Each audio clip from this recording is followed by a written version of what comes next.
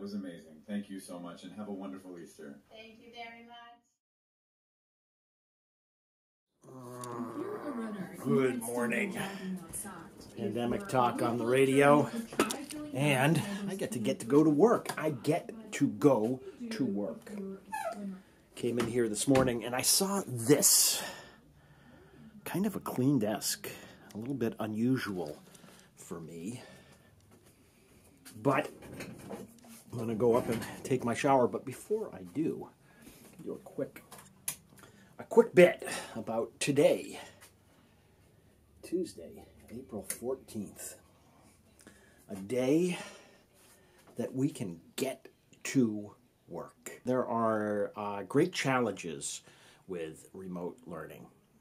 Challenges about having the resources there for us.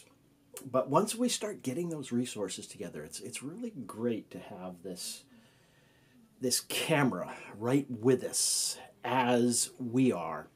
So today we're going to be talking about what you can do with this camera when it's right there with you. I'm back and ready for action. And today, that's what I'm looking for. It's an activity.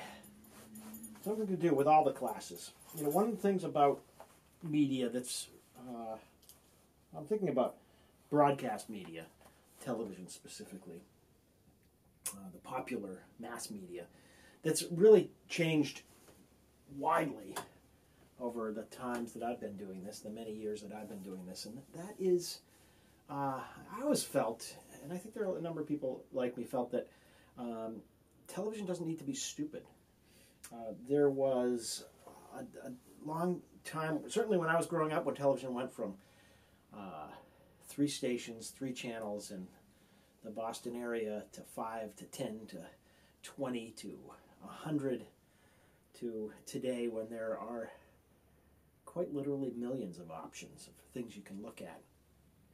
But the television side of things, the broadcast side of things, it doesn't need to be stupid. When I made the documentary on my Uncle Joe, I wanted people to understand his way of seeing the world, his way of walking through his world.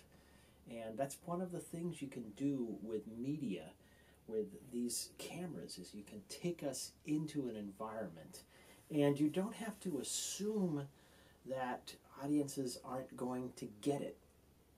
I mean, we do have a job as filmmakers, as media makers, to make sense of the images that we have and give people a stepwise way of understanding that world. But we don't have to be dumb about it. We don't have to be worried that people just want to see a 30-second selection from The Simpsons. They'll watch the whole 30 minutes or 22 minutes, 14 seconds, or even below that. We want to see the details, the reality of what's going on in a community. And that's what, as you are starting to make media, both for our local show Swen, as well as in your acting course, as well as in your Intro to Media course, talk directly to that camera and let them know what's going on for you, and make sure you have audio that's recording. That's what I'm looking at right now. So media doesn't need to be dumbed down. And in doing that, in having media meet you where you are, you can release a whole truth about how the world works. So we want to get an understanding of how the world works through making this stuff. And we understand how the world works by understanding how our world works, how the space inside these little spaces work, what's going on here, who are we, and what's our relationship to this thing. So today I'll talk about some things about media literacy.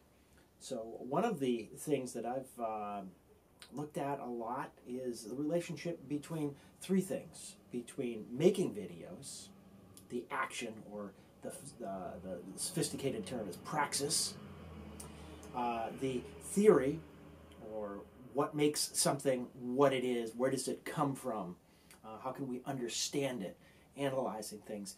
And thirdly, criticism, looking at finished things and understanding them and understanding our relationship to that and understanding the relationship of the makers to the community they fall in. All of those things are about criticism.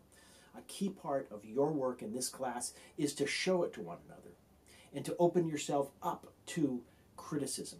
And criticism is not what's bad about something. Oh, you didn't do the dishes. Do the dishes, you're so lazy. That's what we think of as criticism. But in fact, it's, I didn't quite get that. I didn't quite understand why you showed the character sitting on the couch as somebody else was doing the dishes. Oh! So actively look at the images and ask yourself, what is this person doing with those images? What world are they presenting, and how do they want us to see it? We have to decide. We have to start with what we see, and then move towards what's the larger world that these sounds and images fit into. Okay, and as we're looking at this theoretical underpinning and this critical underpinning of what is media, we want to understand how it's affecting us, and that's media literacy. Back at you.